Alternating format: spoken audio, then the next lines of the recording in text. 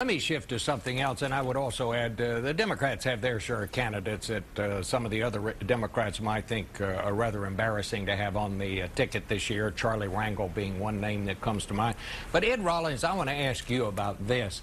I mean, quite frankly, and no offense to Ed Gillespie, who I've been dealing with and know to be a good guy for years and years and years, but he wouldn't be here if the chairman of the Republican Party currently, Michael Steele, was willing to go on television, but he's so immersed in controversy that he's kind of in a bunker these days. Are Republicans going to have to do something about Michael Steele? Well, there's no time. He's obviously been a disaster. You have three men on this show who've been, not me, but the other three, who have all been party chairmen and very distinguished party chairmen. Michael Steele has failed miserably to do the things you're supposed to do, raise money, basically go out and articulate a message. It's not going to matter, though. In 11 weeks from now, what he says or does in the next 11 weeks is not going to matter. What's going to matter is Ed Gillespie, Haley Barbour, others have picked up the mantle and are raising the resources that we need.